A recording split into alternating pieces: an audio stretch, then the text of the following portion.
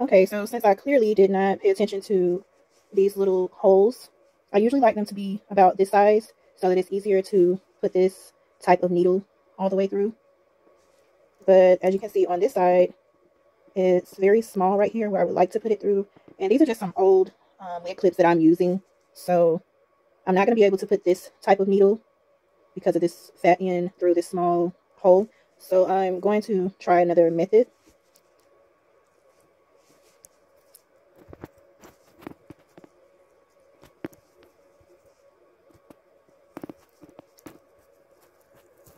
And this is usually kind of the hard part for me, so just bear with me.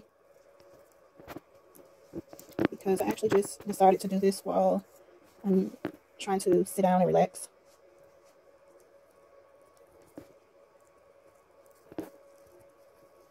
Okay, so apparently that did not do what I wanted it to do. So I'm probably about to have an anxiety attack at this point.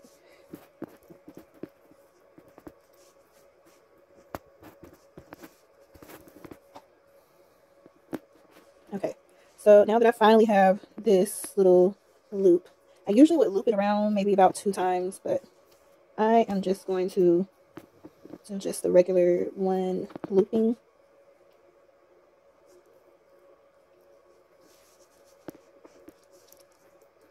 It's actually a little harder to do because I have long nails, which I should probably get cut down at some point. So I'm going to twist this around so that I can lock it in place. This is getting so annoying, guys. Okay, so that it can make this little knot. Okay. And now I'm just going to actually go under this part, if you can see. And I'm going to loop it again.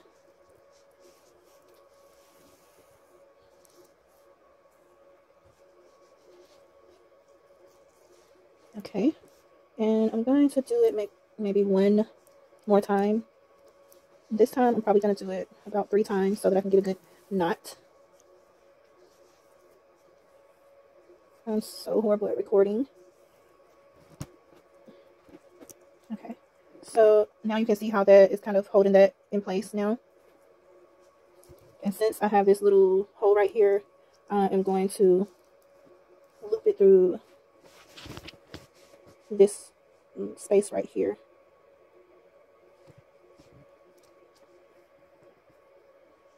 And this is actually a little bit harder to do since I am trying to rest and relax. So I'm not actually having the best recording at this moment.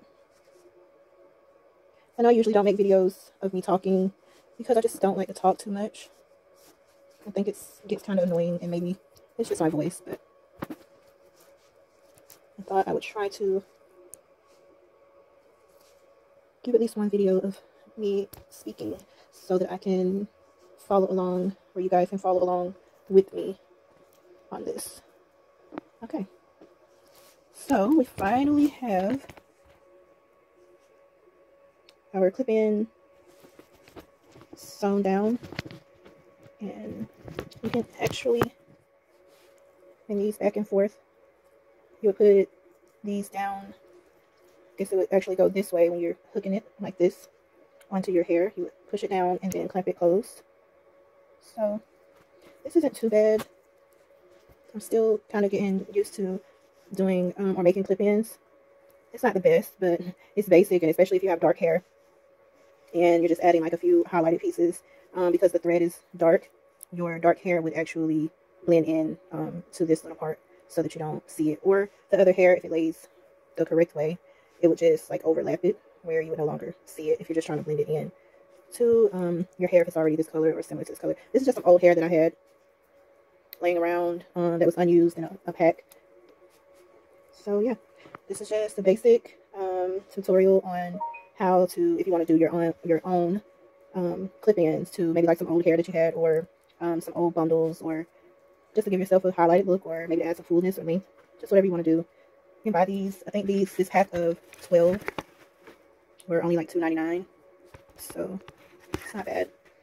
Okay, well, hopefully I can get these done and I can come back with another video to show you guys how to actually put these in to wear them. And if I have a mannequin with this color hair, show you guys how to blend it in if you just want to use them to blend in, or show you guys how to just clip them in on a quick day that you are having a bad hair day and you just want something quick and simple.